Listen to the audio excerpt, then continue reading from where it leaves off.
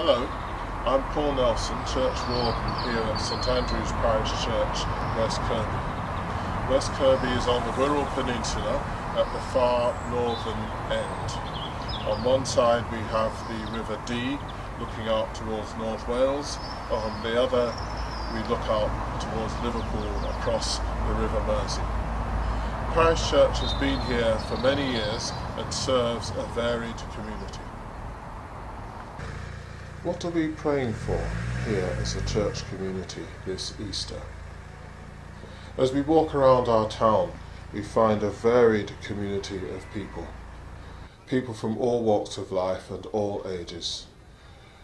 People come here to enjoy our fine amenities on the Wirral, the beach, to visit the marine lake, and just to enjoy the shops, the many cafes and bars when they are allowed to open. And as we look at that community of people, let us pray that we'll see them the way that Christ did. Our Lord Jesus Christ, in his earthly ministry, made himself available to everybody. He ministered to everybody from all walks of life. And surely that is what we should be doing and what we're praying for.